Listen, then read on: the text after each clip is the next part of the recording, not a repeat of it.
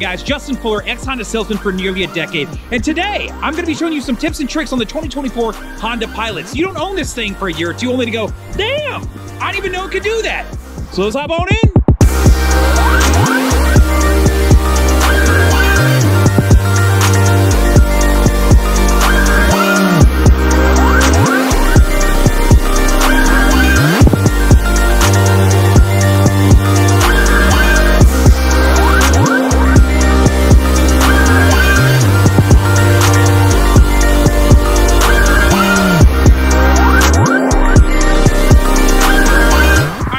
Super trick I'm going to show you is related to the key fob, right?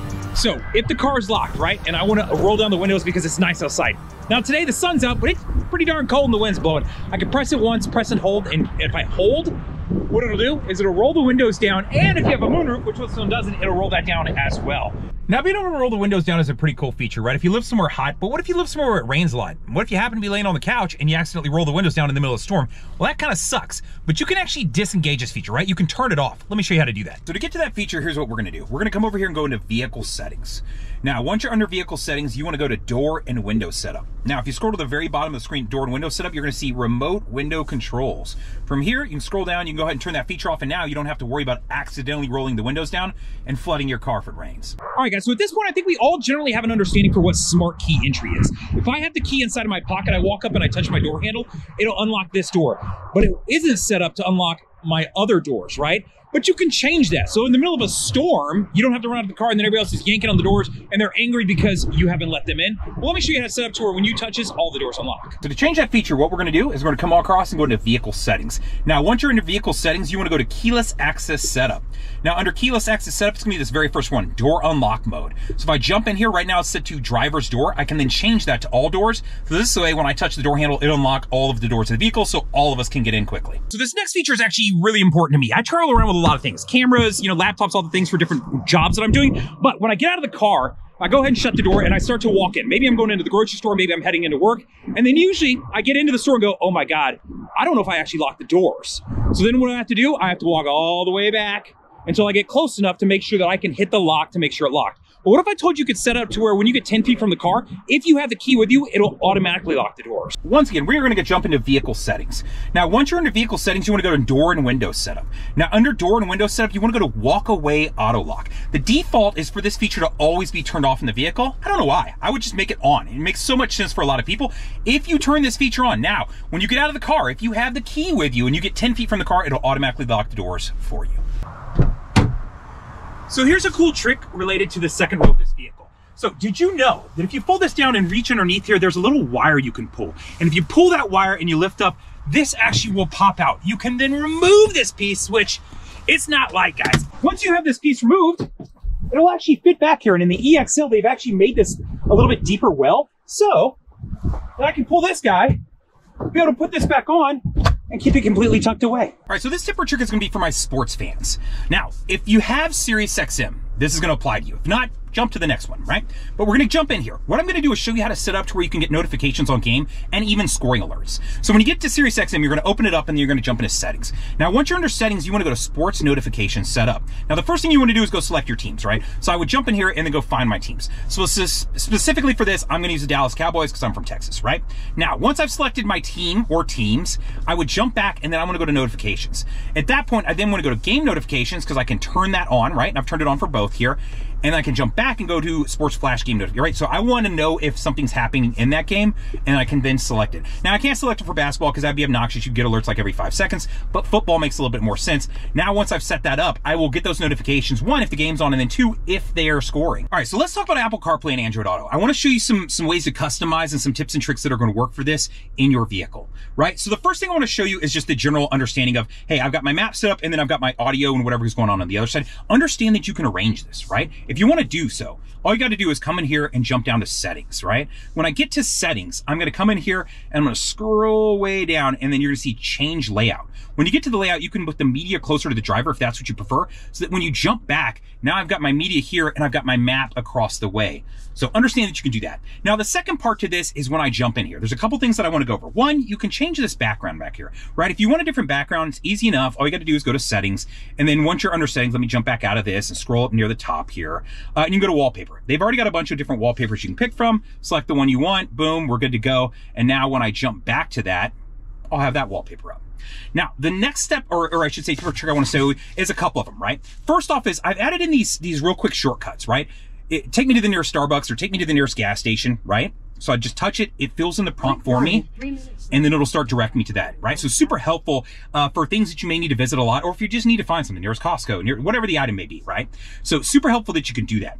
The other part to that is you can set up a custom action where it'll call someone or do something for you, right? So that's what I've got here, actions and contacts, right? So I want to show you how to set that up. So what you're going to do is scroll down to the very bottom and you want to go to customize. Now, when you go to customize, it's going to launch, right, my app for me.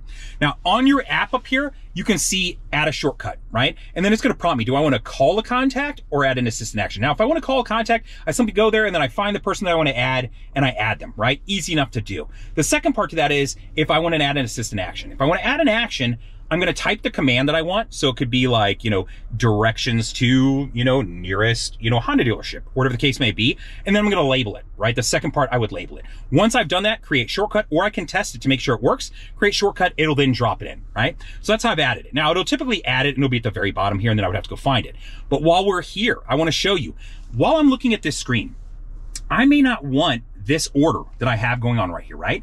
I might want to move Spotify up here and then move my maps over and up to the top and move some stuff around. Understand that you can do that. When you're on your app, if I come in here and say, okay, well, I want to grab my maps, right? And I want to move the maps up higher, right? So I want maps up here. Spotify, I want to move Starbucks down here because I don't use that one that often. And then I want to have maybe, my messages, I want to move those up here as well, right? So I've gone ahead and rearranged this. Now, for that to take place, I'm going to have to unplug, right? I'm going to have to kill my Apple CarPlay Android Auto and then plug it back in. Once I plug it back in and everything loads back up, it'll then rearrange that for me. So now when I come in here, I jump in, it has now changed the order of those apps that I've placed. So now you can set up custom actions to give you directions or do something specific for you. This is the example I've set up, or to set up to call someone. So if you talk to somebody regularly, I've set up my Google phone number, which is always in my descriptions. If you ever want to ask me a question, you can shoot me a text or give me a call.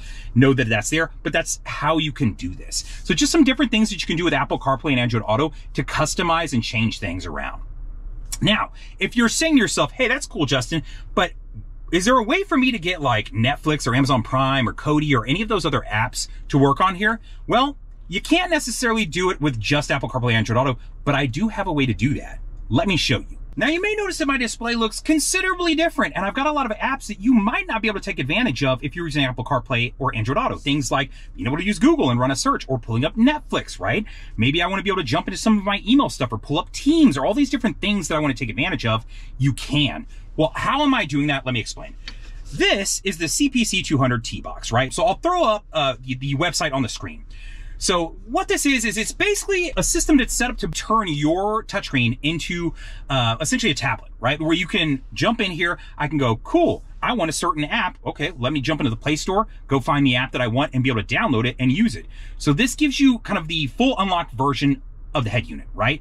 Because what I run into is when I'm, using Apple CarPlay and Android Auto, I can't use certain apps that I want. And then when I do jump into certain apps that I use regularly, things like Spotify, I find that it's limited, right? They're going to force me to use voice command to run a search to find something, which can be a pain sometimes when you're trying to search it and it just won't hear what you're saying. Or when I jump into a specific artist, I can't see everything that I want to see, right? Maybe I don't know the name of the song. So just show me the most popular songs by the guy. Or maybe I'm like, I don't know, it's on one of the albums. Let me see the albums, right?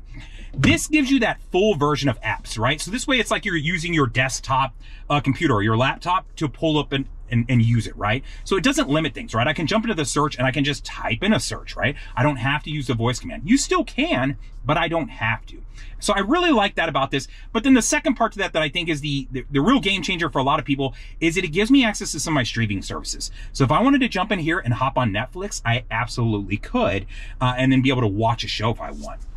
Now, the way it's allowing me to do all this is because I'm using my phone as a hotspot to connect to this. So that's what's giving it its data. Now, you could get a SIM card for this if you absolutely wanted to, and do the exact same things. But I just want you to understand that if you want to take advantage of something like this, you absolutely can. You can come in here, you can jump into a show that you want to watch, hit play, and start watching the show. So if you're looking for a way to get a little bit more access and control over Apple CarPlay and Android Auto, and you're just not getting it, this is a different way to do it. So if you're interested in this, I've made a full review on this. If you want to check it out and understand some differences between this version and an older version is what I was using prior to this. These guys sent me out one and asked. Understand that I've got videos. I'll throw a link up in the description. And then in the description of this video, I'll also put links to go if you are interested in purchasing this. It's $155. After my discount code, it's $127. So what is that, $9 more than what Honda's going to offer for simply wireless CarPlay in a car? So to me, worth the money, and it gives you a lot of different options that you can take advantage of. All right, so this next feature is kind of a humorous one to me, but it really is true. Have you ever been in the car and somebody turns it off and they're kind of getting their items together, right? They're getting their purse, their bag, their water bottle, whatever those items are, and you're in the back and you're trying to get out and you're like yanking on the door and you're like, it's got me locked in, right? And there's not always a button that you can see. There's just a window down button, right? So you're going, let me out. Well, that's because it's set up to where when the driver opens the door, it then unlocks the remaining doors of the vehicle so that everybody can get out. Well, you can change that. You have some different options. So we're going to jump across here and go into vehicle settings. Now, when you're under vehicle settings, you're going to want to go into door and window. Now, under door and window, you want to go to auto door unlock, right? So currently it's set when I open the driver's side door, it'll then unlock the remaining doors of the car. But you have some options here. You can change it to where when you shift to park, it'll automatically unlock all the doors of the car. So that way everybody can get out and kind of start doing whatever they need to do if they need to get bags out and whatever, right? Especially if you have kids. Or you can set it to where when you turn the ignition off, it'll then unlock all the doors. Or you can completely turn this function off if you want. Now, when it comes to the tailgate, I want to talk to you about one or two things here. The first is I can either use the key fob to open it, right, if it comes with this, or I can press the button to close it, right? Either one will work. But sometimes I've gotten all my belongings out, my hands are full.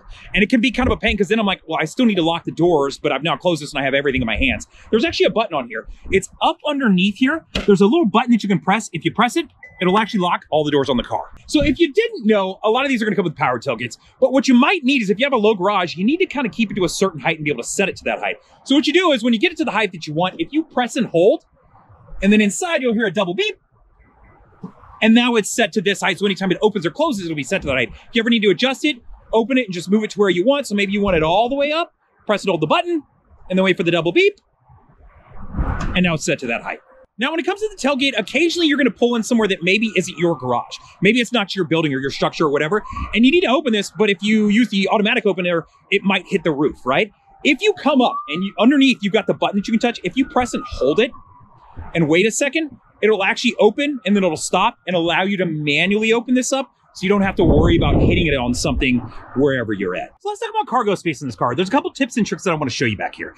So back here, the first thing I want to show you is that one, you've got hidden space, right? That's kind of cool. You can keep things hidden where people can't see it. But on top of that, I've got carpet here right now. You can actually take this sucker out and flip it around and then use it with a plastic side up. So if you had something back here that was a little bit wet, you didn't want the carpet to get soaked, you could do that. And then additionally, you can actually drop this down into the bottom, right? To where now you have a little bit deeper well, and you can use either side, the carpet or the plastic side. You ever run out of gas? I have. It's embarrassing. It's happened to me twice in my life, and the last time was about a year or two ago. But I want to talk about running out of gas and then, of course, changing a spare, right? These are kind of odd end things, but things you need to know. Well, there's a reason I'm at the back of the car. So if you come over here to the back, you're going to see this little cubby space right here, and there's these little locks that I can turn. And if I turn them, this piece will pop open. So first off, know you got hidden storage in there. The second part that I want you to know is this is where the jack and the accessories live to get the spare. Now the spare in your car, if I move this out of the way, you're gonna see a piece here where you can drop the spare down much like you would on a pickup truck. And then you would get your jack and your accessories out to be able to change the wheel, right? But there's a second part to this. Back here, there's this little funnel. If I was to run out of gas, I need a way to hold this valve open. Because now it is valved, right? I don't have a cap anymore. So if I ran out of gas, I'm on the side of the road, I may not have a gas can on me. What this does is hold it open to where I could pour gas down into that in case I didn't have a gas can on me. So in case you ever need this, understand that's what this is for and where it lives. So this next tip or trick is going to be related to backing the vehicle up, right? So when I throw the vehicle in reverse, it can actually tilt the mirror down for me. Now you can pick which side it does it. Now how you do that is based off the mirror, right? So if I have it in the middle, it won't affect either one. If I move it to the right side, it'll drop that right mirror over there down. Or if I move to the left side, it'll drop the left mirror down. All right, guys, so if you're getting your car and you've previously the night before parked it and you put your parking brake on, so you hop into the car, you start it up, you go to hit the gas, you're like, why the hell am I not moving? And then you're like, oh, I'm that guy. It's happened to me plenty of times. I'm sure it's happened to you at least once. Well, Honda set something up that you can take advantage of to where you don't have to worry about that, right? So I've got into my car, right? You can see that I've turned the car on, the car's in park, I've got my parking brake on, right? If I have my seatbelt on, right, I can hit the gas, or excuse me, hit the drive button, and then I can go ahead and touch the gas. It'll actually release that for me, so I can take off and go, and I don't look like a big dummy. Well, at least for that reason. All right, guys, so this next tip or trick is actually gonna be related to what's right in front of me, right? So when you're looking on here, you can of course see the tachometer. When you're driving down the road, you're gonna see this like light that lights up and turns green and fades out. And what that is that's a fuel efficiency backlight. Understand that you can turn a lot of these things off if you really wanna clean up what's back here. So to do so, I'll show you exactly how to do it. So we're gonna come over here to the touchscreen. Now, when we're over here, we wanna go to vehicle settings. Now, under vehicle settings, we're gonna go to meter setup. Now, under meter setup, you can scroll down here. First is fuel efficiency backlight. If you wanna turn off that light, simply touch that, that'll turn it off, right? Cool, we turned one off.